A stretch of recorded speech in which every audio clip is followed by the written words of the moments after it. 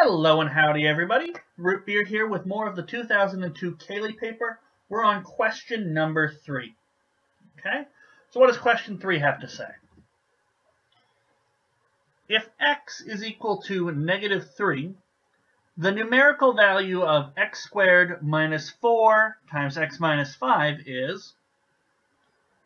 Alright, well, similar to the last question, this is just going to be some order of operations stuff. But first, we're going to make the substitution. Everywhere we see an x, we're going to put a negative 3.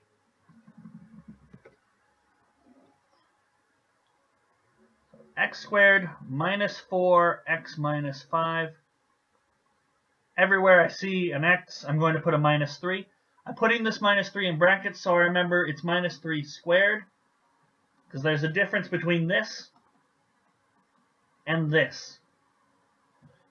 One over here is negative 9, and this one here is 9. So there is a difference. We should be mindful of that, otherwise we will likely get the wrong answer. Although if we're lucky, the wrong answer that we get will not be one of our multiple choice answers, and we'll realize something went wrong.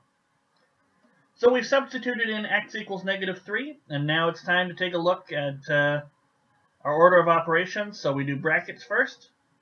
Well, these brackets here, we could try and do something with them, but minus 3 is already as simple as it's going to get. So really we should look at this bracket here, minus 3 minus 5, that's going to be minus 8.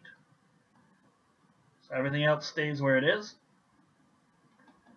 And now I'm done with my brackets. There are no more expressions inside of brackets to be simplified. Minus 3 and minus 8 are as simple as we're going to get. So we move on down the list. After brackets, we do powers, so exponents. And I only have one of those. Negative 3 squared is 9. I already mentioned that. And we keep everything exactly where it was.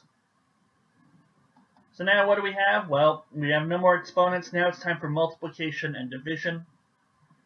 Here's a multiplication. It's the only one. So 4 times negative 8, that's negative 32. And we're left with one expression, 9 minus negative 32. We could rearrange that and say the negatives will cancel out, and it just becomes 9 plus 32. And 9 plus 32 is an answer of 41. So let's see, is 41 one of our possible answers? There it is. It's answer D. Okay. So we'll flip the page and we'll get ready for question number 4, which we'll take care of in the very next video. So stay tuned.